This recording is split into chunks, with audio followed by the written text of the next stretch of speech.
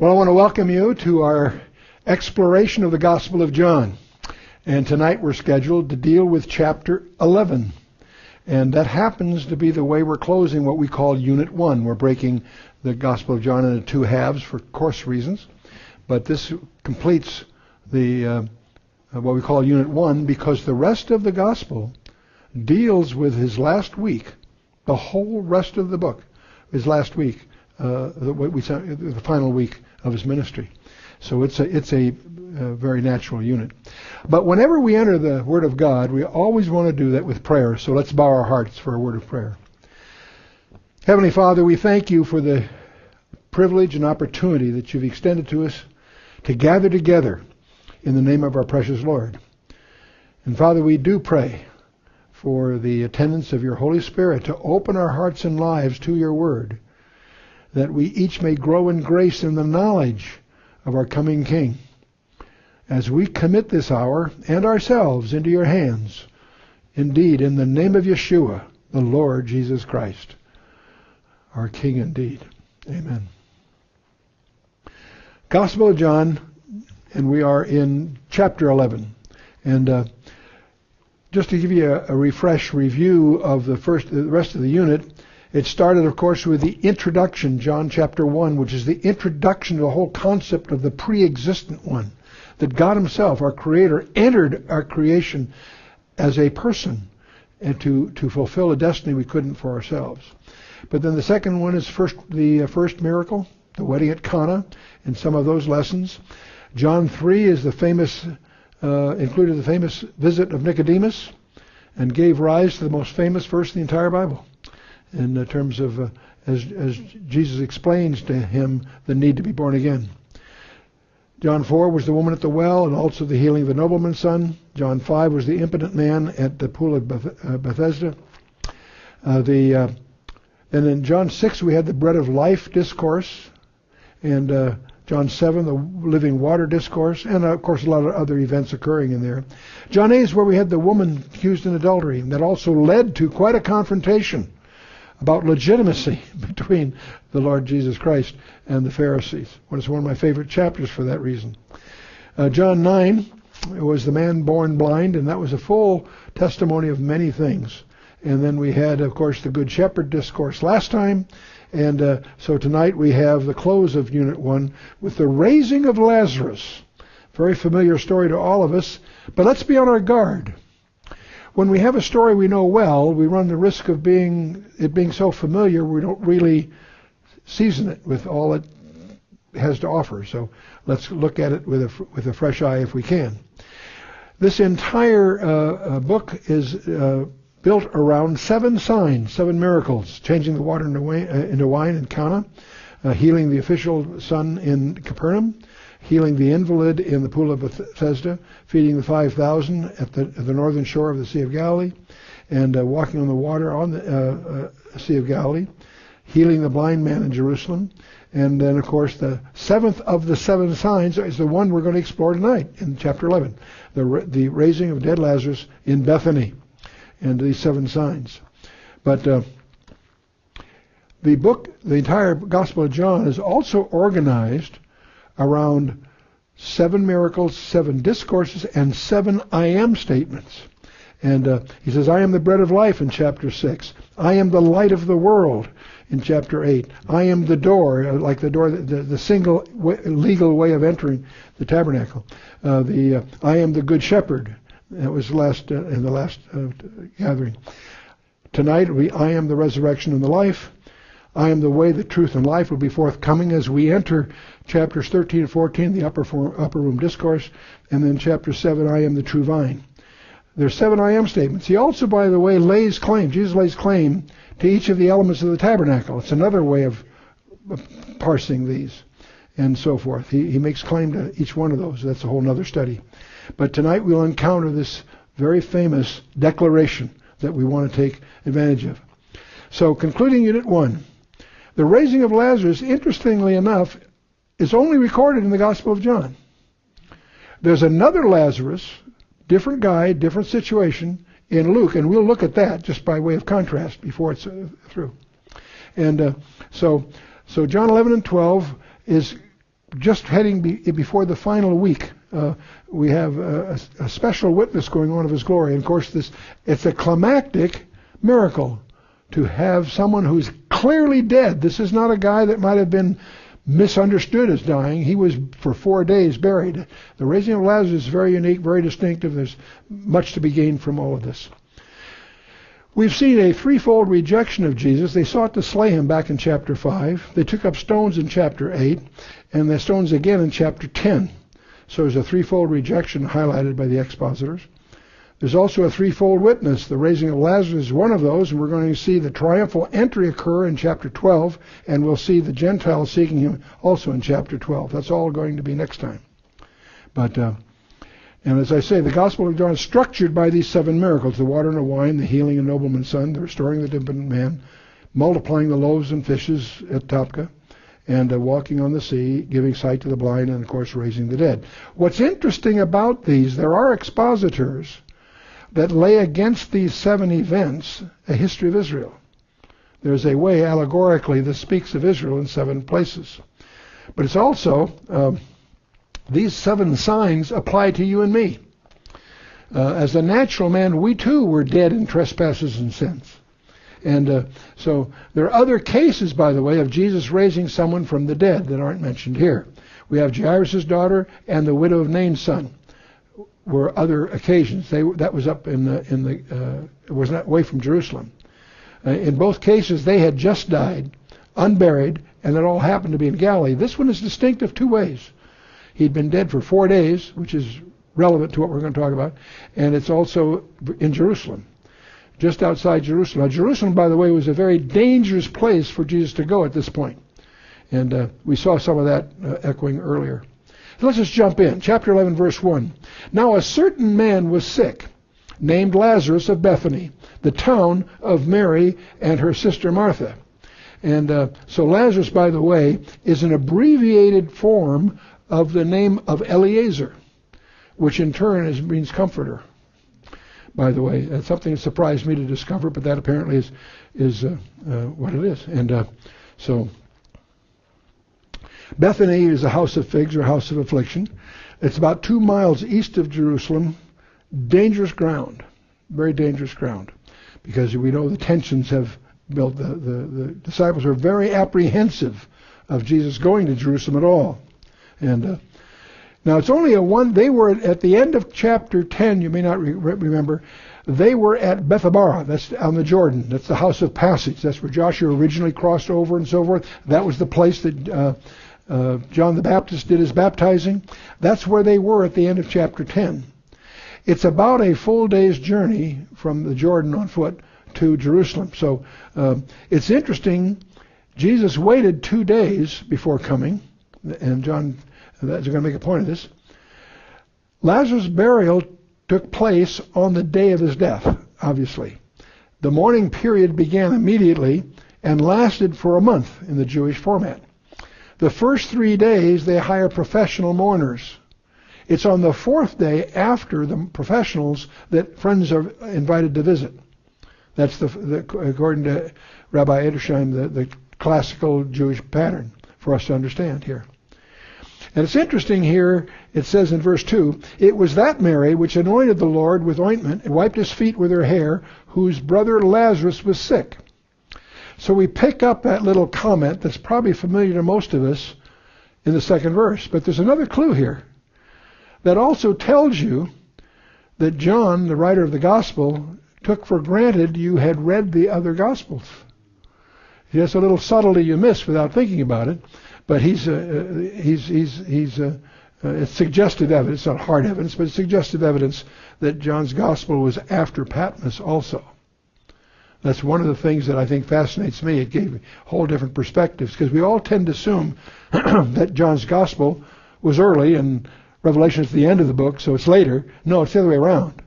The Patmos experience was probably precedent to him writing his gospel. And once you understand that, a lot of other things come into clearer focus, I think.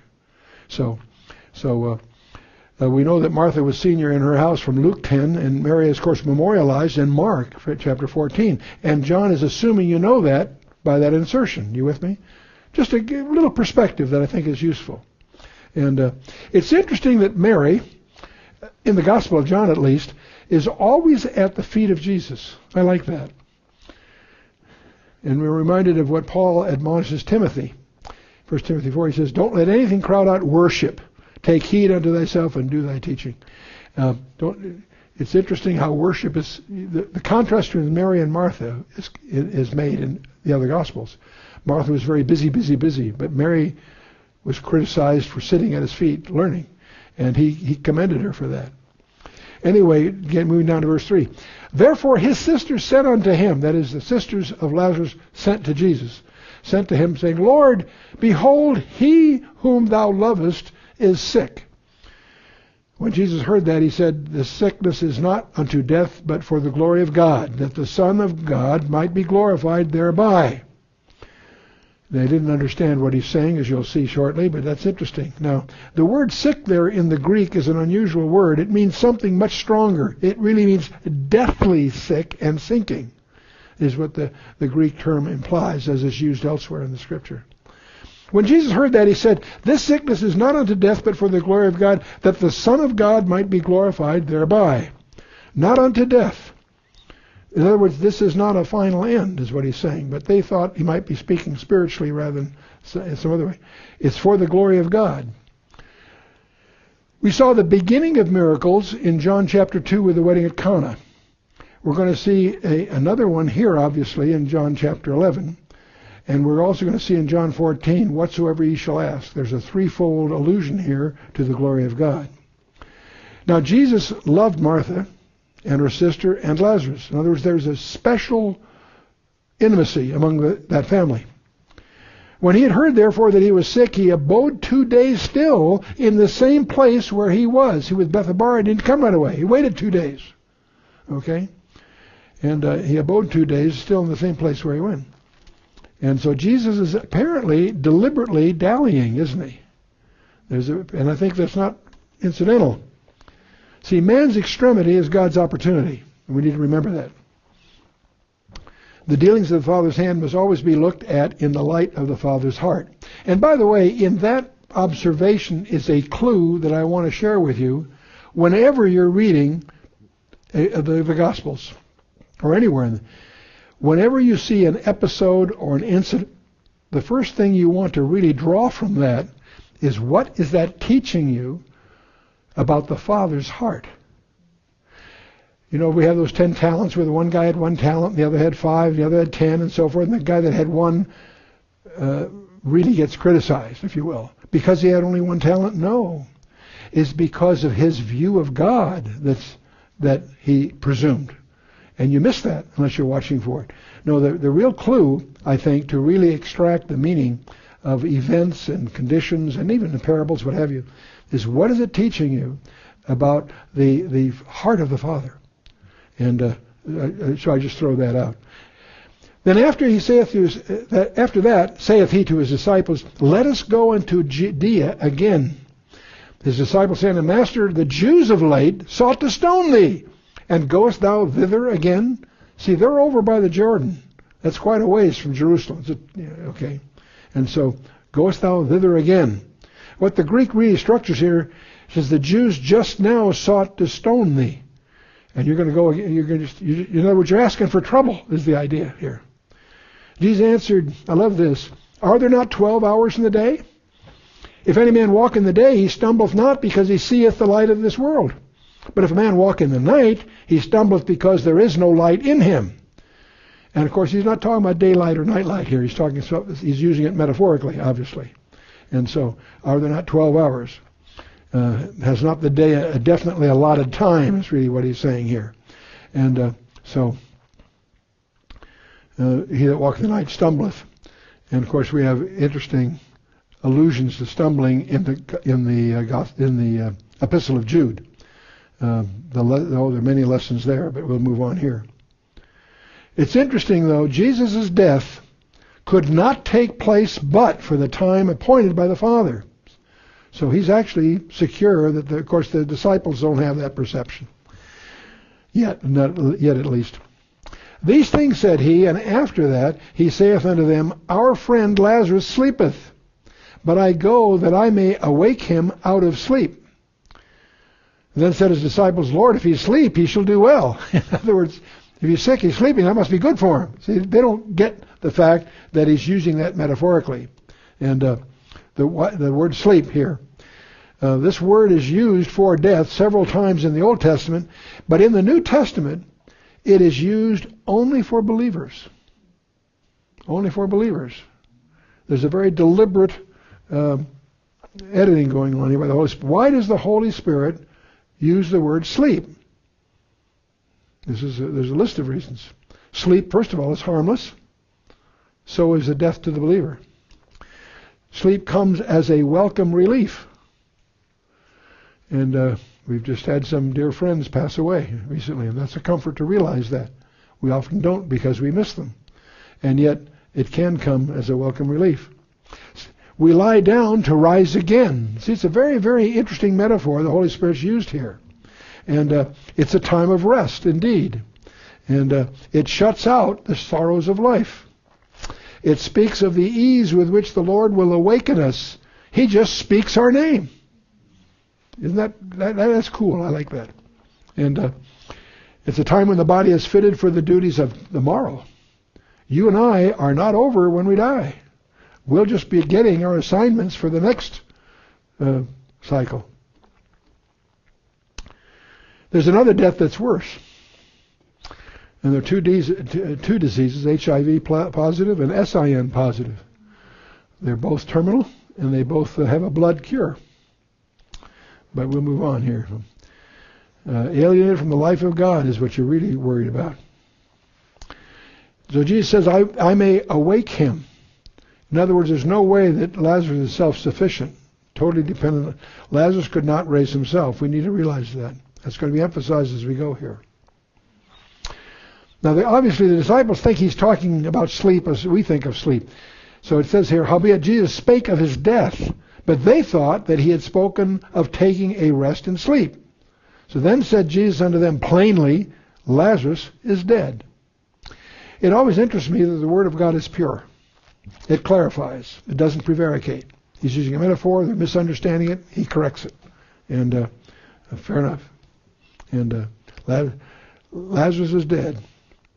Now it's interesting. Jesus knew he died. There was no second message. The message he got is that he was ill.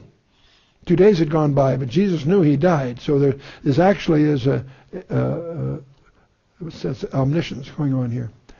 Verse 15, and I am glad for your sakes that I was not there, to the intent ye may believe. Nevertheless, let us go unto him. So you begin to realize what the undercurrent here that I think is pretty clear in the text is Jesus is deliberately dallying. He's not trying to rush there to catch him before it gets worse. He's setting the stage here for a demonstration of the glory of God. That ye may believe is the objective. He's seeking a higher manifestation of God's glory. And so, the mightiest display of Christ's power prior to his own death is going to occur here in this chapter. And that's a phenomenal thing as you think about it. Lazarus is clearly dead. It's acknowledged in the community. You've got professional mourners. There's no ambiguity about his condition. And he is going to come back to life. It's interesting to observe there's no record of anyone dying in the presence of our Lord. Even the 2 thieves on the cross die after he does. Nowhere in the Scripture can you find a case where someone dies in the presence of Jesus. I think that's interesting. And I'm always fascinated by those editorial subtleties. There may have been someone died in his presence, but it's not recorded. It's not there. It's not visible. There are 7 women that are Gentile brides of various people throughout the Bible. There's 7 of them. In no case is their death recorded. I didn't say they don't die, but editorially they don't die. I don't think that's accidental. I think there's a message there. And faith lessons are, of course, developed gradually in steps, and the Scripture tells us that. And our prayer should be that these lessons not be wasted on any of us. The disciples Martha, Mary, all learning in steps, and so do you and me. Then said Thomas, which is called Didymus, unto his fellow disciples, let us also go that we may die with him. You know, you get the clear impression that he was kind of a pessimist here. But clearly the disciples were apprehensive about Jesus going to Jerusalem because they knew the tensions, and they were out to kill him. They weren't out to confront him anymore. That's what's coming.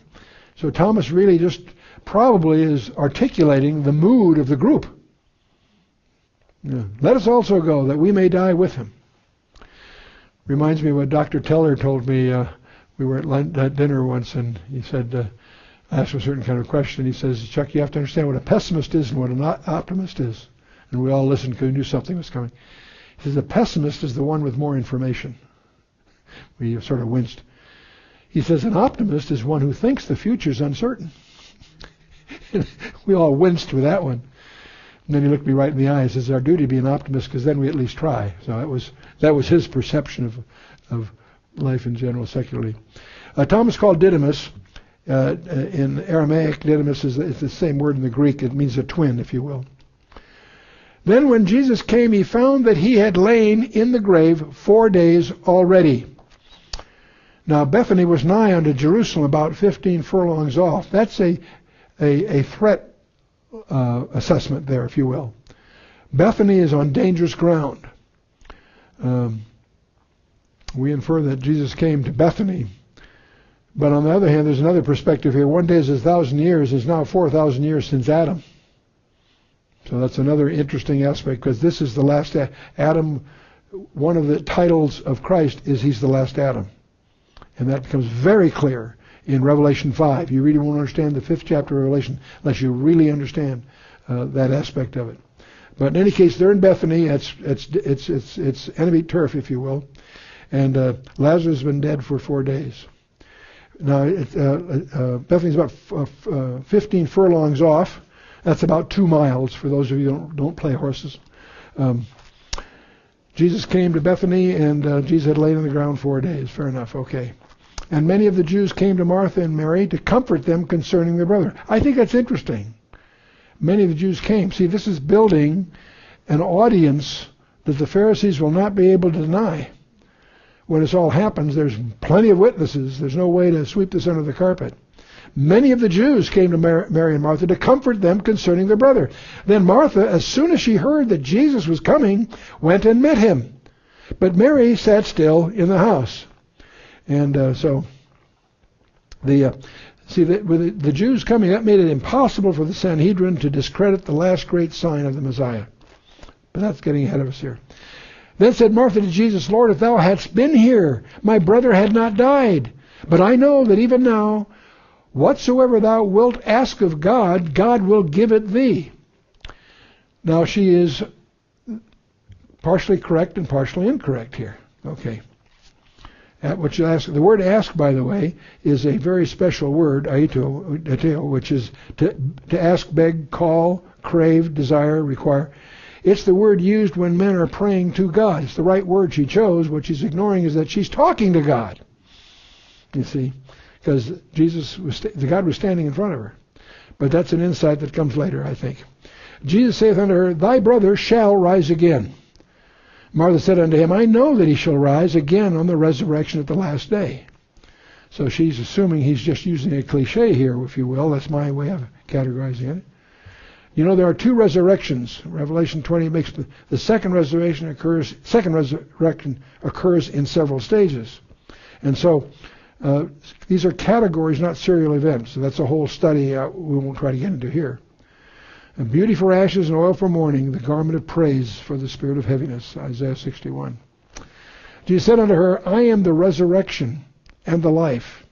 He that believeth in me, though he were dead, yet shall he live. And whosoever liveth and believeth in me shall never die. Believest thou this? This is a very, very fundamental declaration. It may be so familiar to our ears we don't really appropriate the depth of it. Jesus said, I am the resurrection and the life. That's quite a claim. He that believeth in me, though he were dead, yet shall he live. And whosoever liveth and believeth in me shall never die. Do you really believe that? That's what he's asking. Believest thou this? It's easy to nod in a group like this where we're all in agreement, but that's a heavy thing to really appropriate that, to really understand this is for real. And the word dead is past tense. The Greek there really says was dead. Yet shall he live. That's a present participle. Continue to live. Even in the grammar there's an emphasis that we miss in the English translation. And of course the ultimate death is what Revelation 20 deals with there, the second death. And the real question that we all need to take, and I suggest this is the question that we should take home with us tonight, is have you really laid hold of this? Does death should have no threat to us? It's releasing. As long as there's life, there's hope. No, it's the other one. As long as there's hope, there's life. Okay. Believe in me. Those that believe in me shall live, Jesus said. Notice the order of that. You see, doctrinally, dispensationally, and prophetically. The belief comes first, and the life derives from that. That's doctrinal, of course. It's also dispensational, and it's also prophetic. And you can jot those verses down at John 5 and Acts 2 and John 20 and 1 Thessalonians 4 to chase that down yourself. But so they have all three of those aspects. She saith unto him, Yea, Lord, I believe that thou art the Christ, the Son of God, which should come into the world. And when she had so said, she went her way and called Mary her sister secretly, saying, The Master's come, and calleth for thee. And as soon as she heard that, she rose quickly and came to him. So that previous dialogue is with Martha. Mary now finds out she's now at his feet. Now Jesus was not yet come into the town, but was in that place where Martha met him. The Jews then, which were with her in the house, and comforted her, when they saw Mary that she rose up hastily and went out, followed her, saying, She goeth unto the grave to weep there. And then when Mary was come where Jesus was, and saw him, she fell down at his feet, saying unto him, Lord, if thou hadst been here, my brother had not died. She's always at his feet, by the way. I think that if you study it, it's interesting. She's always sitting at... she was weeping because she hadn't read Romans 8:28. All things work together for good to them who are to love God, and them who are called according to his purpose. But I'm being a little facetious with that, of course. Jesus permitted it, so it must be for the best, is another way to look at that. And at his feet, she's always at his feet. I think that's interesting.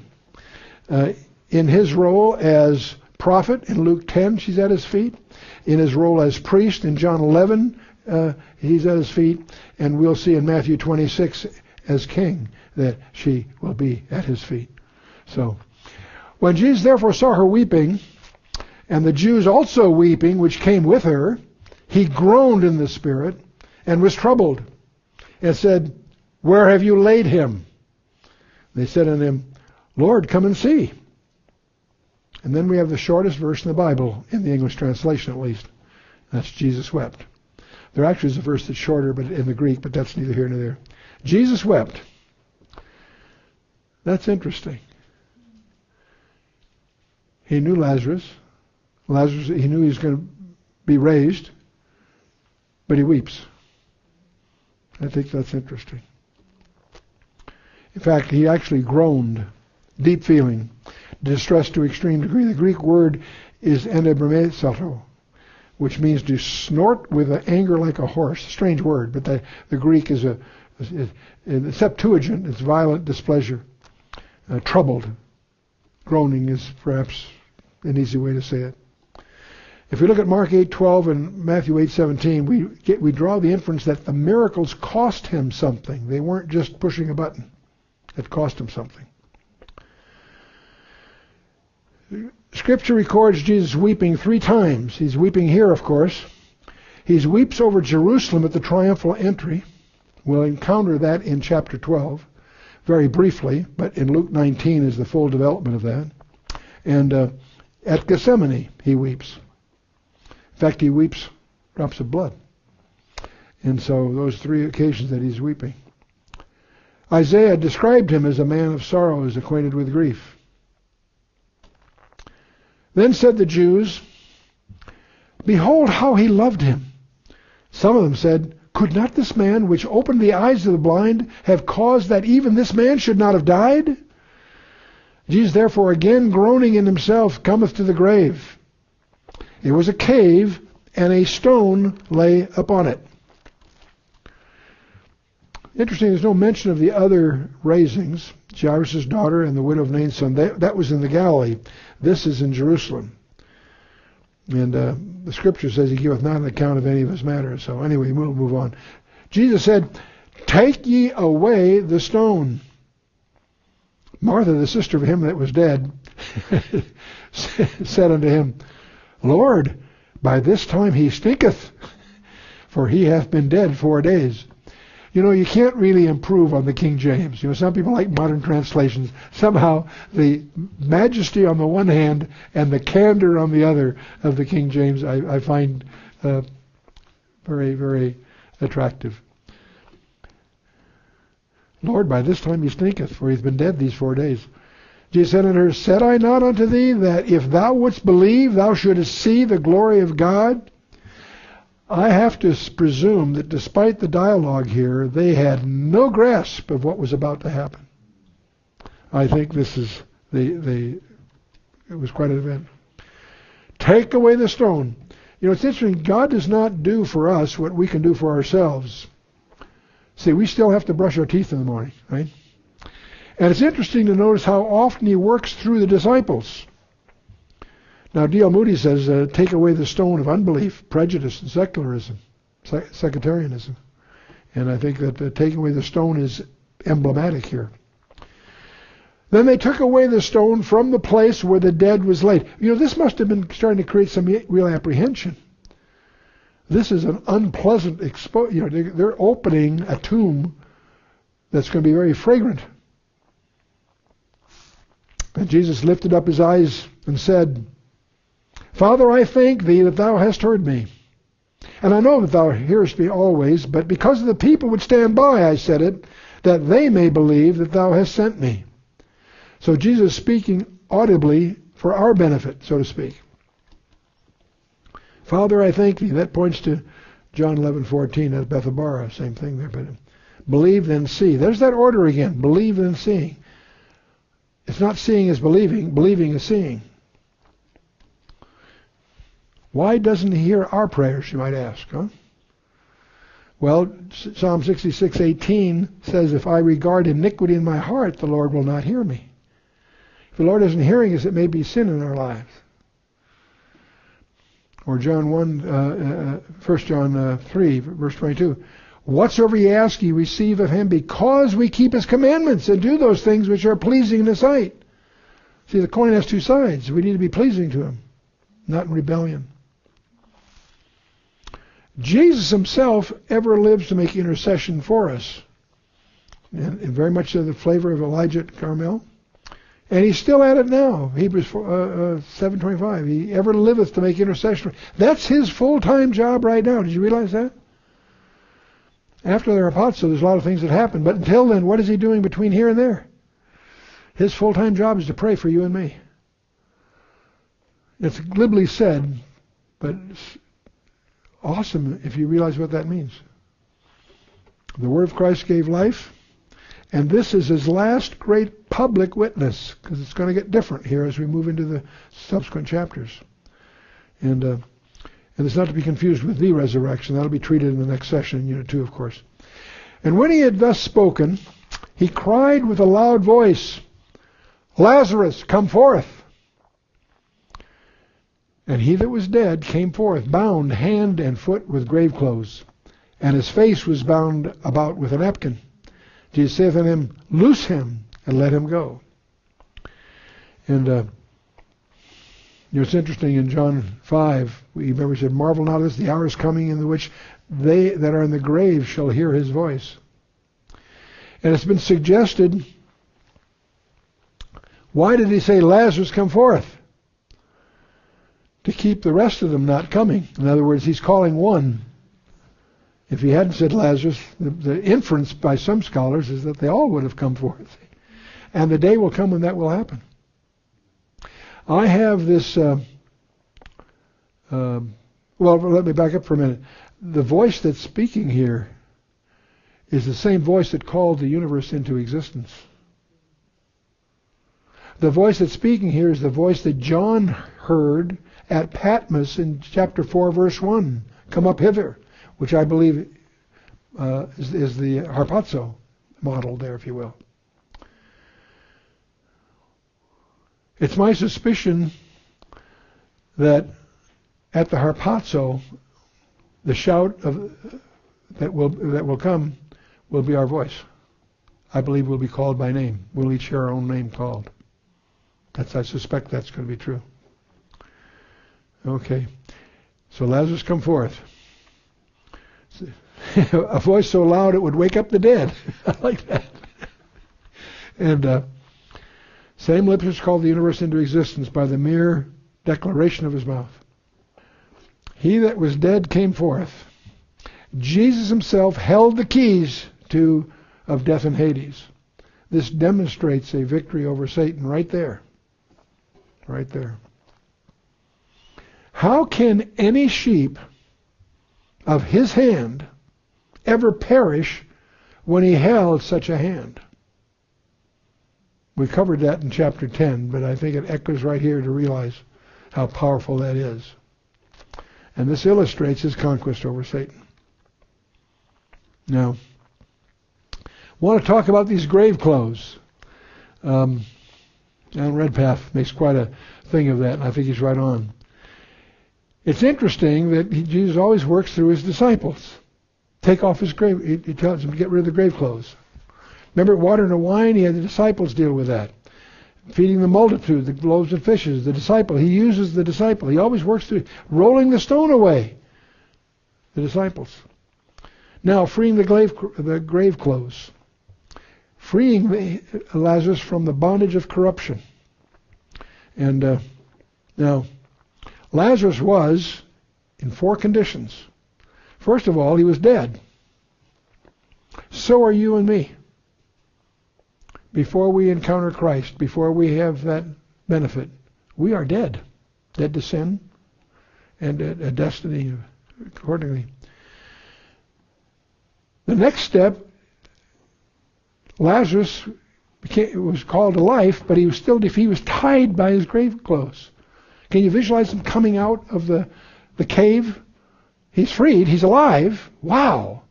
But he's trembled. He's wrapped. Loose him, is what Jesus tells his disciples. He's trembled with grave clothes. So are we. That's the lesson here, I think. And most of us are alive, but hindered by our own grave clothes. Hindered by false ambitions. Hindered by unnecessary appetites. Hindered. You can make your own list, every one of us. I think it's in the homiletic. I think the homiletics here are in the grave clothes. Now, once they release him, they go and they take off the grave clothes. He becomes dangerous. He's now able to go around and witness, show himself. So they had to kill him. In chapter 12, in verse 10, we're going to discover the Pharisees couldn't handle it. They had to get him killed. You couldn't have this guy walking around having been raised from the dead. Now understand, we're on the threshold of the holidays, Passover. There's crowds of strangers coming from all over the world to celebrate the holidays. And this guy's walking around that's been raised from the dead, that word would travel. So he was dead, then he was defeated, but then when he's freed, he's dangerous. Are we dangerous? We've been made alive by Jesus Christ. Are we still trampled with our grave clothes? If we shed those, we become dangerous. Praise God for that. Dangerous in a constructive sense. Dangerous on behalf of the kingdom of our Lord. And of course, the fourth D is when he dines with Jesus. In chapter 12 and chapter 14, we'll discover that Lazarus is sitting there with dinner. So that's the four Ds. He was dead, then defeated, but then dangerous. And then he dines. And I'm going to suggest that those four Ds can be applied to our personal lives. I'm going to suggest that we, in a prayerful, devotional time, may reflect on that in terms of, are we, each of us, hindered by our grave clothes? Now, we can't talk about Lazarus in John without realizing there's another Lazarus that the Bible talks about, a different guy, different circumstance, but useful to compare here. And this is the Lazarus in Luke. Okay? Luke 16. Most of what we think we know about the life after death, we'd learn from a careful study of Luke 16, surprisingly enough. It's a very interesting, it's not a parable, by the way. It's an actual description. So let's just skim through it by way of review. I think we can slip it in the study here just by way of review. Jesus tells us in Luke 16, there was a certain rich man.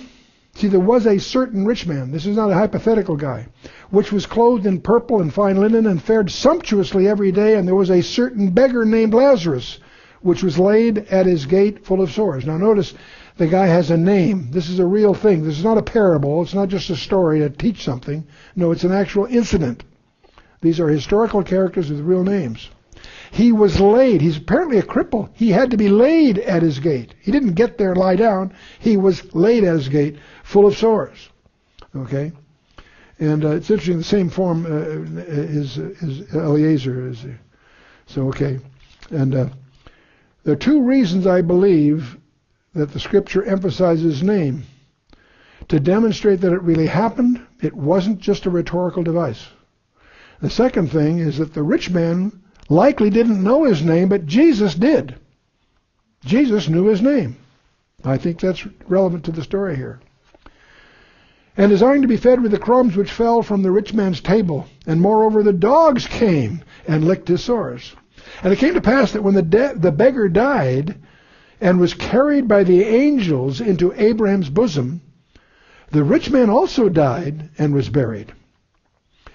Now, death is not the end. It's the beginning of a whole new existence in another world. That's what Jesus is communicating to us here. Lazarus, by the way, was righteous not because he was poor, but because he depended on God. The rich man was not condemned because he was rich, but because he didn't use his resources properly. Abraham was among the wealthiest in the world, and yet he was not in torment in Hades. He becomes an idiom for the good part of Hades. I'll come back to that. And in hell, in Hades, I should say, he lift up his eyes, being in torments, that's the rich man, and seeth Abraham afar off, and Lazarus in his bosom. Now, the word hell in your English is actually a translation of the Greek word Hades, and I'll come back to that. Abraham's bosom is an idiom, if you will, for the good side of Hades, the paradise side of Hades, in the Old Testament in times of death.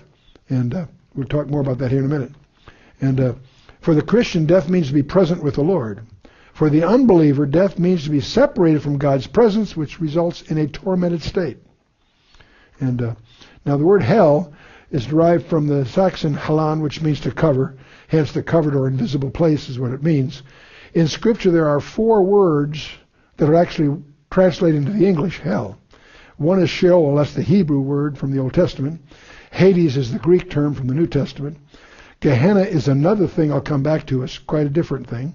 And then Tartarus is yet another thing. Though these are 4 words that you need to be sensitized to if you're going to get into this area. And Sheol, of course, is Hebrew. It occurs in the Old Testament 65 times. It's derived from a root word meaning to ask or demand. Hence, its insatiableness is what it means. It's never full, in other words.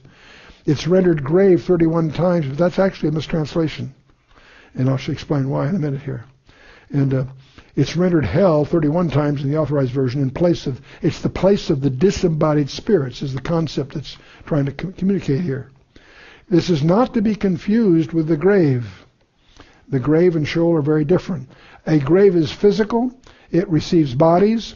You can have graves in the plural. You can own a grave. Sheol is singular. never used, is never used in the plural. It's a specific place that no one owns. It's not that kind of a thing. And so the Hades is the Greek equivalent of the Hebrew Sheol. It's a word that which is out of sight. It denotes the place of the dead. It's translated hell 11 times in the New Testament. The Septuagint uses Hades to translate the Hebrew word Sheol on 61 occasions. So for our purposes, Hades and Sheol are equivalent, really. And it is viewed in the Greek mind, it has two subterranean divisions, Elysium and Tartarus. Elysium is the paradise. Tartarus is the dark, bad side of it. It shows up in Homer's Iliad and other places. And so some view the blessed dead as part of Hades called paradise. And the idiom used here is Abraham's bosom. And the rich man lifted up his eyes. The bosom of Abraham was far off. He knew it was there. He could communicate with it, but he couldn't get at it. It's a strange separation here. Abraham's bosom is in heaven, we know from Matthew 8 and elsewhere. Okay. Now, Gehenna is a different term. As a term that comes from the Valley of the Sons of Hinnom, which was a deep, narrow ravine to the south of Jerusalem, separating Mount Zion from the so-called Hill of Evil Counsel. I'm always amused by the Hill of Evil Counsel because that's where the United Nations has set up their headquarters. I don't think they understood the name of that hill when they did that. But anyway, we'll go on here. Here the idolatrous Jews offered their children in the sacrifice to Moloch. They heated this bronze arms and put their infants in there and burned them. And there was actual infant sacrifices in the days of their paganism. And so the Gehenna then afterwards becomes a city dump. It's always burning. And so it becomes an idiom to speak of a place of everlasting fire and burning. That's where the word comes from. Gehenna comes from the Valley of Hinnom as an idiom. And it's used by the Lord 11 times in that way, as an idiom for the lake that burns with fire and brimstone. And the lake that burns with fire, that's Hades is temporary. It's at the end, after the millennium, that Hades is thrown into Gehenna. Gehenna is a final, permanent thing. And that's the concept you want to understand. Hades is temporary. It'll ultimately cast into Gehenna in Revelation 20. And Gehenna is outside time. We have no grasp of what that means. It really is forever. Hades is in the earth, apparently. It sounds like, at least idiomatically, it's geocentric.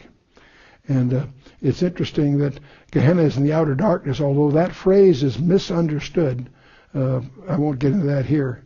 There's a wide misunderstanding of that phrase. It's used in a different way in Matthew, but many people would link it up. And now the Hades is associated with the bottomless pit at the abyss, and I'll get to that here in a minute. So Tartarus is another term. It only appears once in the New Testament, and it's the deepest abyss of Hades, apparently. In Homer's Iliad, it's described as far below Hades as the earth is below heaven. Think about that. It is far below Hades as the earth is below heaven. So I don't know where it is, but I don't want to go there. Okay. It's a very specific place of incarceration of the angels that sinned, and from Genesis 6. That's confirmed both by Jude and 2 Peter chapter 2. So these are all very real issues that we need to understand if you're serious about your Bible. And the abuso is another term that's related to this. It's translated the bottomless pit or the abyss. In Greek, it's the abusos. That's where the beast of Revelation comes out of. That's where he comes from, strangely enough. People miss that. And where Satan will be bound for 1,000 years. Not annihilated yet. His two partners are, but he isn't. For 1,000 years he's incarcerated, then he's released for a short while, and then finally put down for good. It's also the place from which the demon locusts emerge in Revelation chapter 9.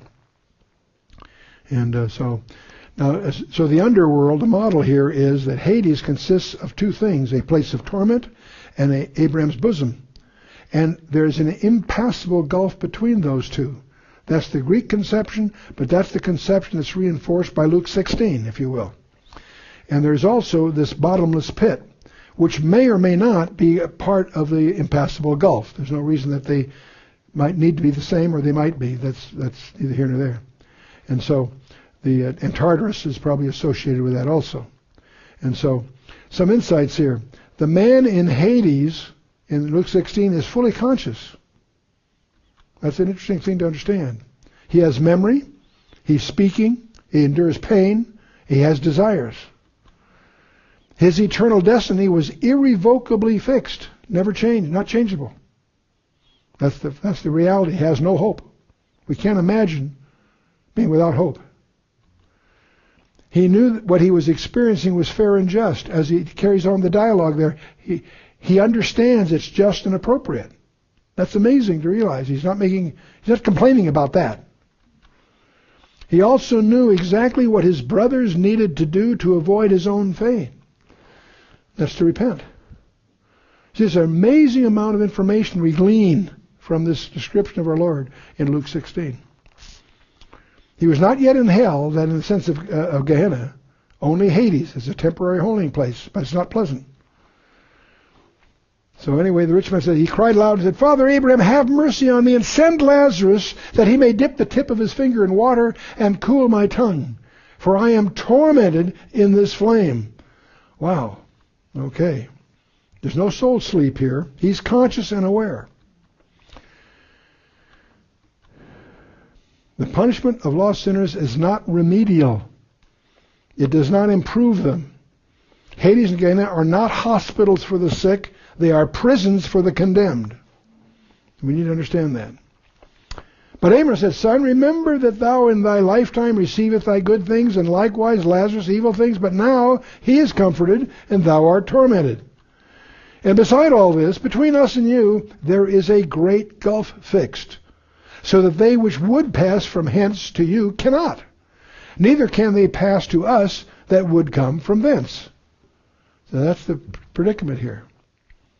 And we can get into the vocabulary, but basically, some conjecture that Busso is involved with a geocentric topology. The only place topologically that one can have a bottomless pit would be at the center of the earth. And so that may be just idiomatically consistency, or there may be something even more fundamental to it. So if we take this model, after the cross, Jesus came and took those in Abraham's bosom with him. And so that's what we infer from 1 Peter 3:19 and some other passages. And so Ephesians 14, that the bosom was evacuated after the cross and the resurrection of Christ. Christ was the first fruits of them that slept. That was the feast of first fruits being fulfilled. And 1 Corinthians 15, and we get into a whole study on that. And so, then said he, I pray thee, the rich man says, pray thee therefore, Father, that thou wouldest send him to my father's house, for I have 5 brethren, that he may testify unto them, lest they also come into this place of torment. Interesting, the rich man understood what had to happen. That's what he's pleading for. He has a concern for the lost, but can't do anything about it. There was one that did come back from the dead, and that's, of course, Lazarus. And it's interesting, maybe the Holy Spirit has a smile on his face. There's a pun involved because they're 2 different people. The response of the chief priests, of course, was to kill him. That's the Lazarus that we speak of in John 11. See, faith that is based solely on miracles is not a saving faith. That may be a shock. That may be a shock. Faith that is based solely on miracles is not a saving faith. Okay. Jesus spoke more of hell than of heaven. They both are real. This should preempt all of our other priorities, everything else in our lives. When we get up in the morning every day, this fact should preempt all of our other agendas, all our other priorities. Heaven is real. Hell is also. The safest road to hell is the gradual one. The gentle slope, soft underfoot, without sudden turnings, without milestones, without signposts. That's the most dangerous. That's the safest one. That's also the most dangerous one because it's so innocuous. Many ask, how can a loving God even permit such a place as hell to exist, let alone send people there? See, in asking that very question, they reveal they do not understand 2 things. They do not understand the love of God, and they do not understand the wickedness of sin. You've got to put those into the equation to really understand that. And I don't want to make this whole study this, but this seemed an appropriate time to review this from Luke 16. God's love is a holy love, not a shallow sentiment. Sin is a rebellion against a holy and loving God. Those two realities we need to confront. There's no way around it. Those are two realities you can't escape. God's mercy is unobligated and sovereign because He's God. Well, let's talk about the other Lazarus contrast. So Luke 16 is the one with the beggar here versus the man of means in John 11. The one in Luke 16 was uncared for. Dogs licked his thing, so forth. The Lazarus in John 11 had loving sisters. Luke 16 had crumbs from another's table. John 11, he was at the table with Jesus. Luke 16, the beggar remained in the grave versus the one here brought back from the dead. And of course the one there will also be resurrected, but the Old Testament saints are resurrected at the second coming, not at the harpazo. That's a technicality that many people miss. Then many of the Jews which came to Mary and had seen the things which Jesus did believed on him. No kidding. I can't imagine someone being present that wouldn't be shook. Whatever presuppositions he shows up with, I think, would be cast aside pretty quickly. Many believed on him. But some of them went their ways to the Pharisees and told them what things Jesus had done. I'll bet you that was a popular message. Now, they came to Mary. Mary must have been somebody very special. They came to Mary. I think that's in itself interesting. Well, then gathered the chief priests and Pharisees a council and said, "What do we? For this man doeth many miracles." Interesting. They don't deny the miracles. They can't. They're there. "If we let him thus alone, all men will believe on him. And the Romans shall come and take away both our place and nation." Boy. Chief priests, Sadducees, Pharisees. There they are. "This man doth miracles." They own the genuineness they acknowledge the genuineness of the miracles. They were determined not to believe, and that's usually the case in disbelief. It's a commitment. And the threat was to take away their temple, which is a fear they had, of course. 40 years later, that's exactly what does happen. The Roman army did come. They destroyed Jerusalem and burned the temple and carried the entire nation into captivity. Anyway, and one of them, named Caiaphas, being the high priest that year. Now you understand, Annas was the one that should have been, but Caiaphas was the Roman appointee, so the two of them are both in power for different reasons. Both corrupt. One of them, named Caiaphas, being the high priest that same year, he said unto them, "Ye know nothing at all, nor consider that it is expedient for us that one man should die for the people, and that the whole nation perish not." That's a prophecy by him, similar to the one in Luke 20. It's very interesting. Here he inadvertently is prophesying. It's expedient for us that one man should die for the people. He did. He did. He did. And died for the people. And the word in the Greek is hupered, in the stead of the people. Just like Balaam, who also prophesied against his will. That's another comparison, but let's keep moving here. "And this he spake not of himself, but being high priest that year, he prophesied that Jesus should die for the nation, that nation. And not for that nation only, but that also he should gather together in one the children of God that were scattered abroad." Indeed. Indeed. That's the agenda, by the way, that he will quote as he enters Jerusalem. "Oh, Jerusalem, Jerusalem, I will gather thee like a hen catch chicks," and so forth. The greatest crime done in the world brings the greatest blessing ever given to the world. Anyway, from that day forth, they took counsel together for to put him, that's Jesus, to death. Jesus therefore walked no more openly among the Jews, but went thence into a country near to the wilderness, into a city called Ephraim, and there continued with his disciples. And for whom did Christ die? And you've got 7 passages you can chase down. It'll be in your notes. For whom did Christ die? For them indeed, indeed, indeed. See, he walked no more openly among the Jews. Jesus knew of the decision that they had made. He knew he had a price on his head, so to speak. And Ephraim is about 20 miles north of Jerusalem, about 5 miles east of Bethel. And the Jews' Passover was nigh at hand, and many went out of the country up to Jerusalem before the Passover to purify themselves.